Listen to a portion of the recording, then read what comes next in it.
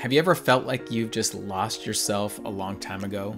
Like from the moment you wake up in the morning to the moment you put your head on the pillow, life has just become routine. Maybe you've stopped caring at some point, or maybe you just don't even know what to do to get out of this. Maybe it just kind of lulled you into a trance that even just right now, this is only making you wake up in some way.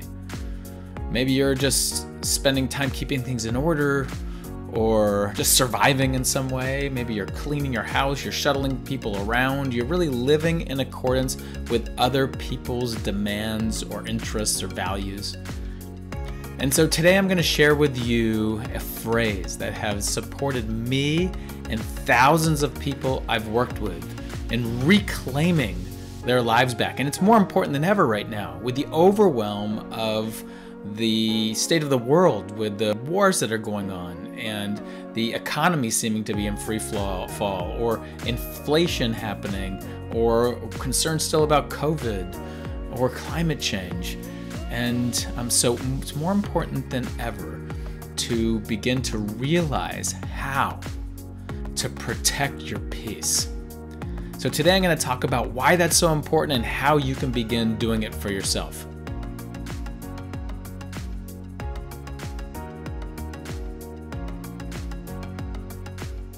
If you're new here, then my name is Dr. Elisha Goldstein. I'm a clinical psychologist.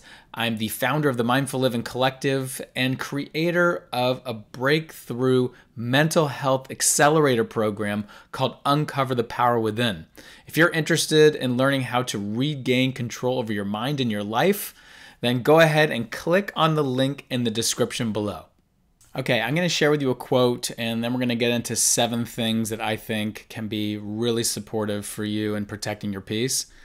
And this is from someone who's anonymous, and they said, "Peace does not mean to be in a place where there is no noise, trouble, or hard work. It means to be in the midst of those things and still be calm in your heart." And that's important. Peace doesn't mean the absence of challenge. It just means that we're able to move through with a greater sense of heartfulness and grace. Okay, so you know and I know, companies have spent tens of billions of dollars vying for our attention.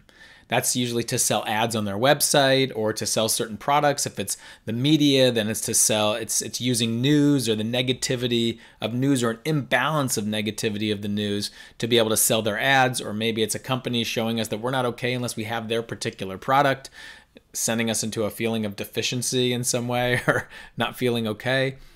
And so it's more important than ever to learn how to be proactive, because we have to be proactive because, again, they're playing on our brain's implicit decision-making centers. And so we need to be proactive in protecting our peace. So what does that mean?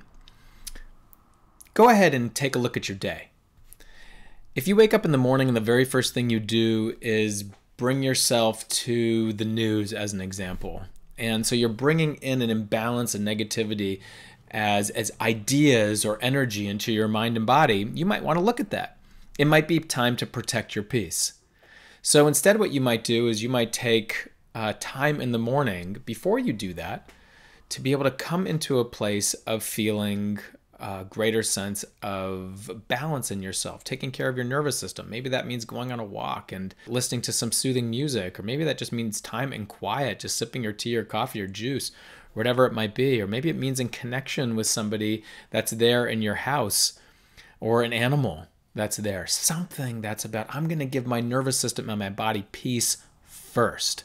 Then go ahead and pay attention to the news if you want. And then say, how much of the news do I actually want to pay attention to? At what point does it become overloading to me? And so consider that for a moment. That's just an example of protecting our peace. Or how about the people that we spend time with? When's the last time you've looked at the people you've spent the most time with or the least time with that are in your social orbit? And consider, is this person typically nourishing to me, depleting to me, or toxic to me even? And do I need to begin to create more boundaries? Do I need to spend less time with this person because it's really becoming overwhelming to me? Or are there other people in my orbit that I need to spend more time with because they're more nourishing and supportive to me? Or if I can't spend less time with this person, even though they're toxic in some ways, they're not toxic, but the way they engage with me is there some way I can relate to them differently that builds up a sense of nourishment within me? In other words, recognizing the imbalance that this person might be in because of the way that they're acting, and actively saying from an altruistic lens, if I can wish them well, to be more at ease, to be more balanced. Because honestly, if they were, they'd probably cease to be the depleting person for you that they are. And also, we know that conjuring up sense of compassion or altruism creates a sense of connection that's there, and oftentimes is healthier and feels better than the complaining or the blaming that happens in our mind that is also very toxic for us. So consider both of those angles or any of those angles. What does it look like to protect your peace? Go ahead and comment below if you can. For you, what does it look like today to protect your peace? Or what would you like to put into action to protect your peace as well, so we can share in the wisdom of everyone? So now I want to give you 7 things that I think can be also helpful in considering and protecting your peace starting today, starting right now, in the days, weeks, and months ahead. And imagine if you just put these in place or allowed yourself to engage in these throughout time, if you felt better and better at protecting your peace. And so what would happen is naturally you would create more peace in your life. First thing is let go of things you can't control. Consider for a moment, when you're worrying about something, what of this do I have control over and what don't I have control over? If you don't have control over it, see if you can shake it off your body, let it go, release, and ask yourself again, what do I have control over, and engage the focus in that direction. Also, developing a sense of appreciative awareness or gratitude in our lives can also be a great sense of resiliency. Wherever our focus goes, we invite an energy to flow, and so focusing on what is good in our life or what we appreciate in our life can support a great sense of warmth and resiliency for us. Avoid spaces also that don't feel right. So this could be a physical space or an online space. If this place does not spark joy in you, does not spark life-giving energy in you, then I would shift my attention and leave it. Does that mean that if this place has people in it that are struggling, that it's a bad place? No. That could be an opportunity to extend compassion and warm your heart and create a sense of connection.